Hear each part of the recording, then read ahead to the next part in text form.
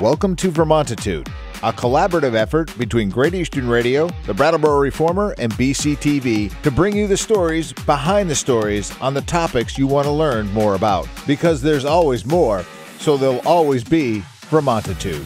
Hosted by me, Peter Fish Case.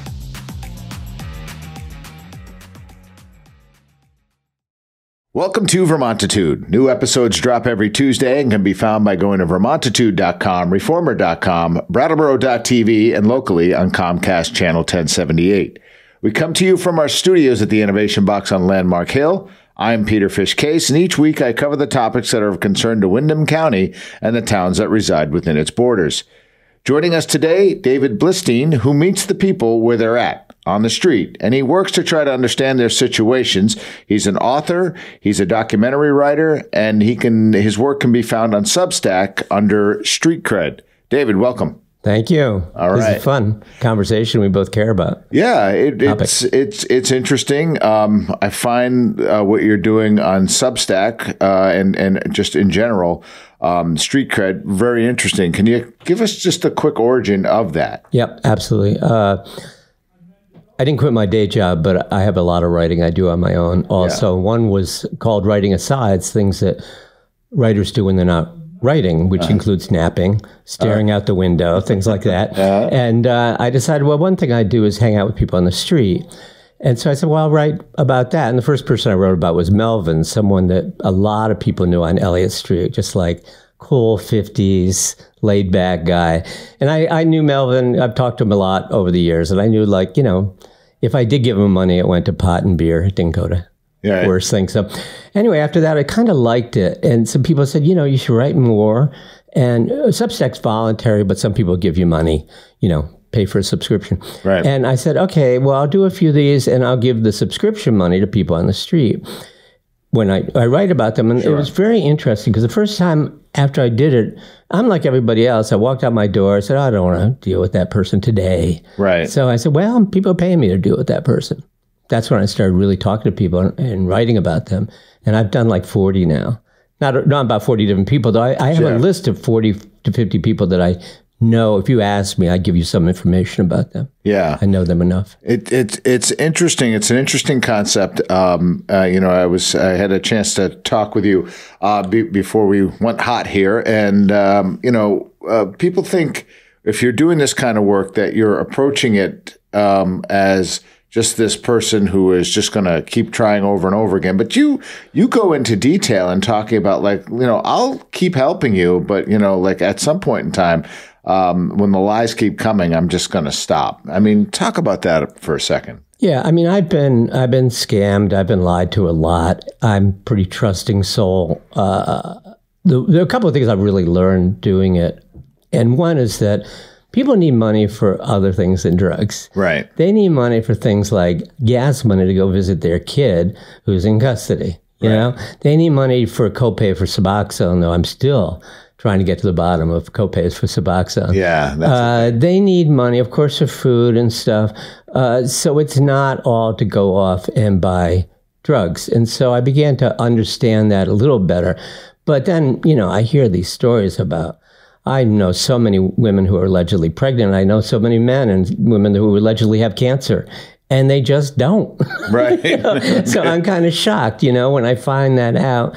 But I'm not goal oriented. I'm not trying to improve their lives. That's not my job. My job is to write about them as individuals so that people know them as individuals. If you think about when we want to ban panhandlers, have you ever talked to a panhandler? Do you know where they came from? Do you know what they need the money for? Do you know where they sleep at night? Do you know if they checked in with Groundworks? You know, I can tell you, as I say, about 30 or 40 people that I know the answers to those questions because I've talked to them. And then the money thing isn't that important. If I believe them, I believe them. If not, eventually I give up. But I've given up on some people a couple of times. Yeah, a couple of times. and gone back into the fray. Yeah. Interesting. All right. So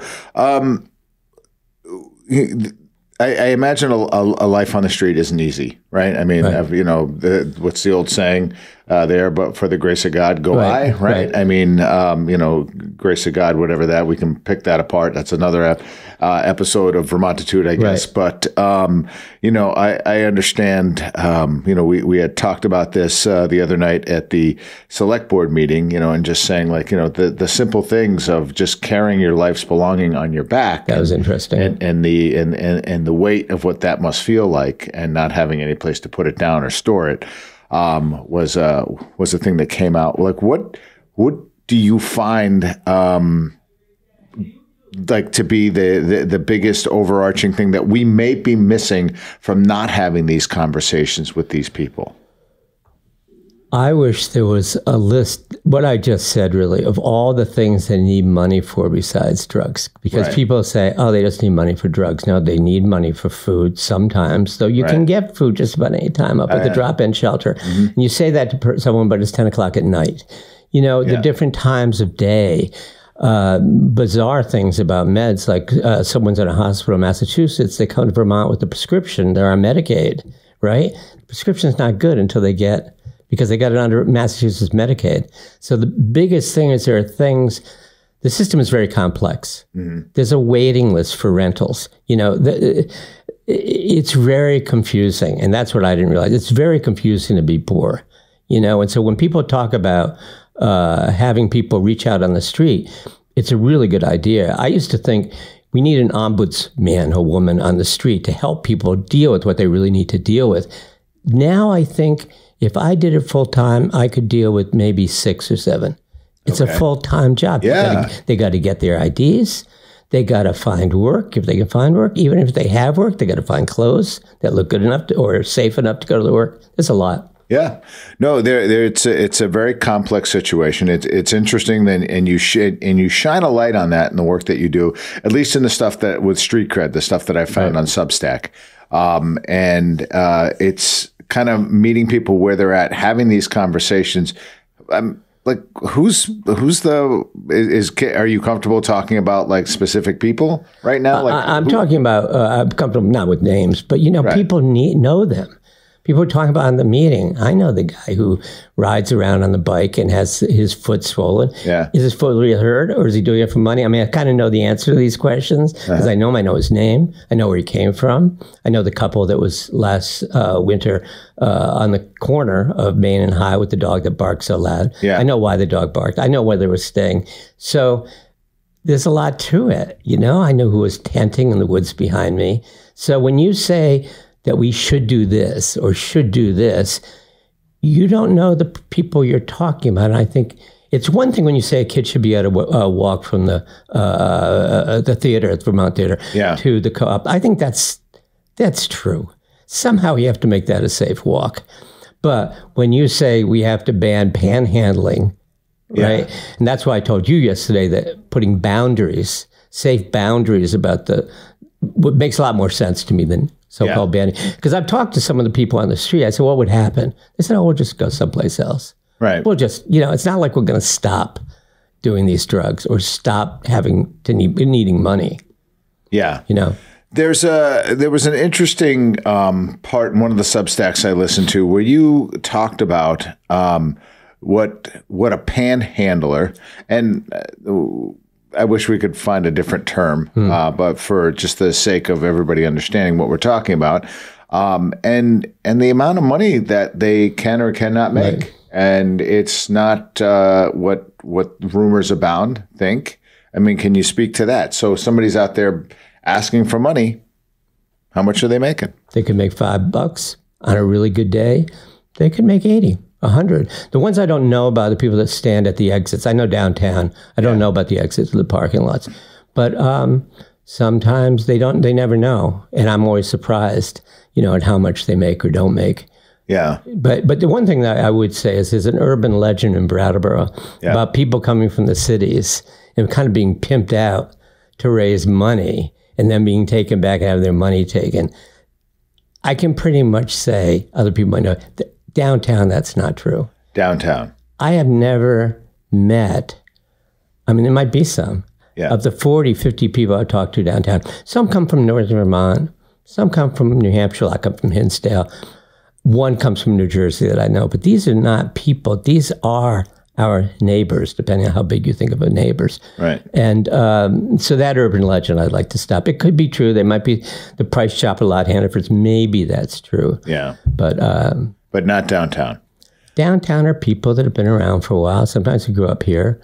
Sometimes they came here. It is a bit of a mecca. They say, well, let's have a shelter in an outlying town. Let's have a shelter in like Jamaica. They should pay their fair share. What are they going to do when they get up in the morning? They have a place that, they can sit around drinking coffee all day and then put the beds down. It's like, we got to think through the personal lives of people. And I should say we have to. I see a lot of that. As I said, listening to the select board last night, I feel a lot of people get that. Yeah. That they're individuals.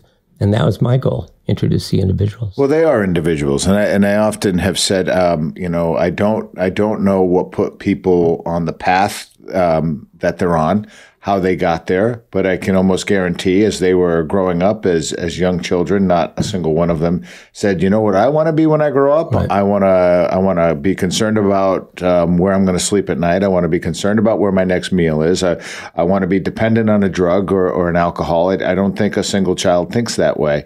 And I know we talk a lot about trauma-based training and things like that. And, I know that we also fatigue with terms like trauma-based training and all that, but it is just kind of meeting, as you do, meeting people where they're at on the street in that situation. Somebody brought up at the last select board meeting a really valid point, I thought, of just saying, like, people won't go to an emergency room for a myriad of reasons. Could be just like, I don't know how to pay for it. I can't do that. I can't get there. I won't be accepted when I'm there. But if medical services came to them on the street, they would allow treatment. I think we could use, if possible, and I've talked to the people at the hospital about this, I think we could use a little more on the street. It would save a lot of money if people's infections, if they could walk in and get it, if they could have their feet treated. That would save money if that was possible, to do. There are things, but it's not like the people at the hospital aren't aware of this, They're trying to find, that's why they tried to start the Groundworks, HealthWorks, and so on and so forth. And the trauma thing's interesting. When people, I feel, go too deeply into trauma-informed care, well, Dave, do you know anything about trauma-informed care? I said, no, but I know about human-informed care. And I think that's where we have to start. And I do say most people that I meet either had trauma in childhood or something happened in their adulthood, car accidents, divorces, deaths. Sometimes the trauma came later, but I'd say, most people have had some fairly serious trauma. We've all had some, but fairly serious. And then they turn to drugs. 3 years later, they realize they're in too deep. They try to find their way out. They can't get hired because they have some court record. It's a haul to get you back on your feet. It's hard. It's not easy. So I guess as we bring this conversation in for a landing, and I feel bad because I feel like we could talk about this for hours. Probably could, like they did at the select board meeting last night. Those tend to go a little long. Like, what is, if you were able just to sort of like sum it up for people when they run into are unhoused and these people who are out on the street, like what's the number one thing you would want people to understand about these people? And maybe that's not an easy question to answer, but I feel like you have the answer. I'd say you don't have to give them money. The best thing you can do is say, hey, how you doing? Okay. They might just say, hey, how you doing? Treat them like a person. And sometimes that's a mistake. Sometimes if you hand them $1, they'll say F you. Like, some of them are spoiled. Some of them are so hardened, Yeah. But I just say, hey, how you doing? I think rather than walking down like this, I just think that's, in Vermont, we're small enough to do that. We recognize the people. You do not have to give them money. But I think treating them all like humans. And then if you're interested, you find out a little of their story. They love telling their stories. Yeah. So. David, thanks for jumping on Vermontitude today. Just refresh people if they want to find this body of work on Substack. I know your overarching thing is called Field of Vision. Fields of Vision. Is called Street Cred, but tell us how to find it. davidblistein.substack.com. And because I've been doing Street Cred most recently, those first ones that come up will be that. All right. Yeah. Great. Thanks. Thank you. Peter.